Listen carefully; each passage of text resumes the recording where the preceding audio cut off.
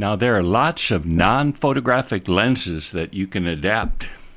I've adapted many of them, and one of my personal favorites is this Meyer-Optik Gorlitz 80mm f2.8 Diaplan slide projector lens. It covers a full-frame sensor, and it's commonly called just the Diaplan lens. It's easy to adapt, and it takes great photos. Here's a few images that I've recently taken with an adapted Meyer-Optik Gorlitz Diaplan lens. Notice how sharp and colorful the images are. Also notice the unique specular highlights. They're what is commonly called soap bubble bokeh because the individual bokeh balls look like a soap bubble.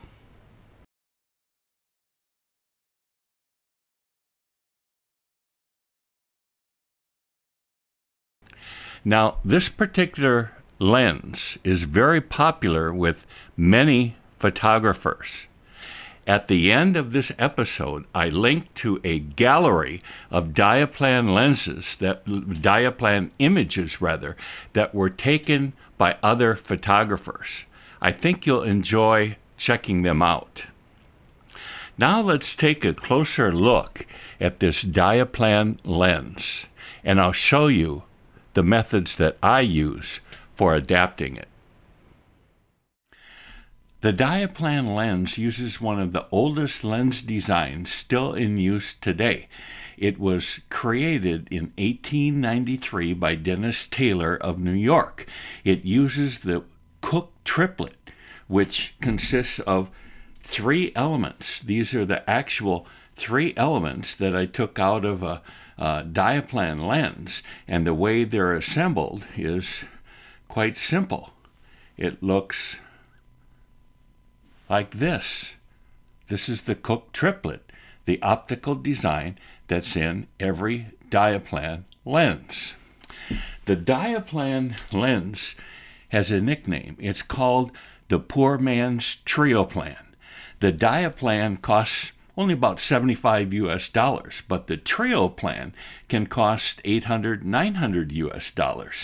Now, the Diaplan and the Trioplan have the same Cooke triplet optics, but the Diaplan has no aperture blades, so you shoot it wide open all the time. Now, both lenses are known to have excellent soap bubble bokeh. In fact, they're often referred to as bokeh monsters. Now, I've owned 3 Meyer-Optik Gorlitz Trioplan lenses, and I actually prefer the Diaplan over the Trioplan. Why? Well, because it's cheaper. The Diaplan lens weighs only 50 grams. Also, the Diaplan lens is the most adaptable lens in the world. Now, unlike the Leica Colorplan lens, this one, which we talked about in the previous episode, you cannot take apart and clean the Diaplan lens. Now, there are many versions of the Diaplan lens. I shoot the 80mm f2.8 version. It's made by Meyer-Optik Gorlitz. Also, there's an identical lens called the Pentacon, Pentacon, Pentacon 80mm f2.8 lens. These 2 lenses are my favorite versions of the Diaplan. Now, there are actually 2 varieties of the 80mm f2.8 Diaplan. One has a metal barrel and one has a plastic barrel. Now, they've both been discontinued for a long time. I prefer the plastic version because it's more adaptable. The plastic version can be adapted dozens of different ways, while the metal-barreled version can only be adapted one way, which I'll show you in a moment here. Now, there are dozens of ways to adapt Meyer-Optik Gorlitz Diaplan lens, and I've tried many of them. And the bottom line is that I have 4 favorite ways to adapt the Diaplan. Let's take a look at them. The first method is using a focusing bellows. Now, I only use a Diaplan lens on focusing bellows when I want to make extreme close-ups. Now, what I do is I take the plastic barreled version of the Diaplan lens and I cut off all of the excess portion at the rear, cut off the excess portion of the plastic barrel so that it's fairly even with the rear lens element. I use a pipe cutters or a hacksaw to roughly cut off the excess plastic barrel. Now, what I do is, first of all, I take my bellows, which has an M42 front mount and an M42 rear mount. Next, I remove the front mount because the Diaplan lens will not fit into the bellows. It's too large. So you take off the front mount and place the Diaplan lens into the bellows. Next, you attach the appropriate adapter to the rear of the lens, to the rear of the bellows rather. Here's a M42 to Sony adapter. Here's a M42 to Fuji X adapter. Here's a M42 to Canon adapter, an M42 to Nikon adapter, and finally an M42 to Pentax adapter. So you take one of these and you screw it onto the end, and then you have your Diaplan lens all set up on your macro focusing bellows. This will give you, when it's extended all the way, extreme close-ups. Method number 2, original equipment manufacturing helicoids. Now, this is the cheapest way of adapting a Diaplan lens. The total cost will only be around $20 US. Also, OEM helicoids are the only way to adapt Diaplans with a metal barrel. But also, it will work on Diaplan lenses with a plastic barrel. Now, the way it works is you take the OEM helicoid and you get yourself a Nikon K2 ring. Nikon K2 ring. You then get yourself a 52 millimeter reversing ring in whatever mount your camera's in. So the front is 52 millimeters and the rear is the mount that fits on your camera. You then take the reversing ring and on top of it you glue the Nikon K2 ring. And the glue I use is Loctite super glue. Once it is set up and becomes firm, then you take these 2 rings and you glue them to the bottom of the OEM helicoid. I've already done it on these 2 Diaplan lenses. One I set up for Pentax, it has a Pentax mount, and the other is set up for a Fuji X mount. Now, if you put these on a DSLR camera, it'll focus from about 6 inches to about 20 feet. If you put them on a mirrorless camera, these will focus from about 20 inches to infinity. So obviously, these will work better on a mirrorless camera. Method number 3, third-party focusing helicoids. This is by far my favorite way to adapt a Diaplan lens. It provides the smoothest and most accurate focusing, and when we're all done, you can check it out for yourself, but I think it's the best looking way to adapt a Diaplan lens.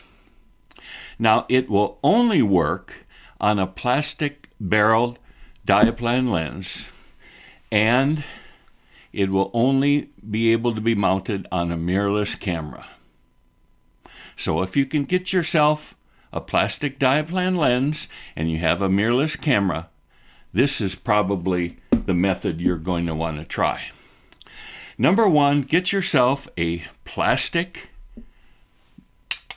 barreled Diaplan and cut off the excess on the rear of the barrel so that the rear of the barrel is about equal to the plane of the lens. Then buy yourself this focusing helicoid. It has a 52 millimeter front, and on the rear it has a M42 rear mount. And the range is from 36 millimeters to 90 millimeters. Cost around $30 US. Now, as you can see, the Diaplan lens does not fit into this large opening on the helicoid. So what you need to get is one of two different kinds of rings. The first ring is a 52 millimeter to Pentax K reversing ring. 52 millimeter to PK reversing ring.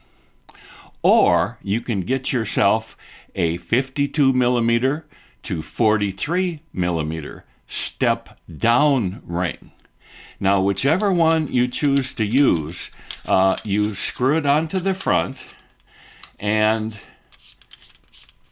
if you try to insert your Diaplan lens, you'll find that it doesn't go in all the way because it's just a little bit too tight. So remove the ring and get yourself sandpaper or maybe a Dremel grinder and grind off a little bit of the inside of that ring.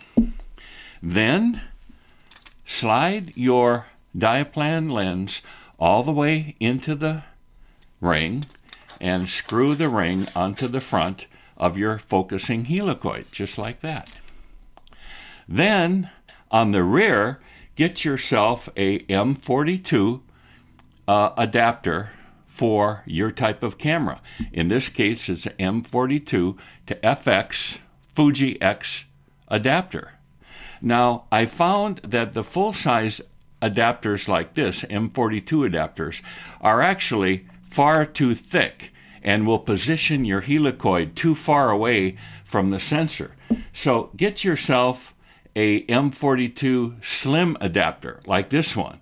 It's a Photosy M42 to FX Slim, S-L-I-M adapter, and screw that onto the end just like that. Now, these slim adapters, these slim M42 adapters are also available for Nikon Z cameras, Canon R, Sony E, and this one, which happens to be M42 micro four thirds mount. Micro four thirds mount. Then, finally, you mount your completed helicoid adapted Diaplan lens onto your mirrorless camera, and you can focus and notice how sharp it looks. It's all very secure. The focusing is smooth, and you'll find that this Diaplan lens set up with this helicoid adapter will focus from about 10 inches in front of the lens all the way out to infinity. Some photographers view the Diaplan lens as a specialty lens, a one-trick pony. All it's good for is soap bubble bokeh. I disagree with these photographers. I've adapted dozens of Diaplan lenses, and I feel it's actually a fairly well-rounded lens. It has good sharpness, good color, good depth, good contrast, and an artistic background blur. So, the Diaplan lens is a cheap, lightweight, and versatile lens.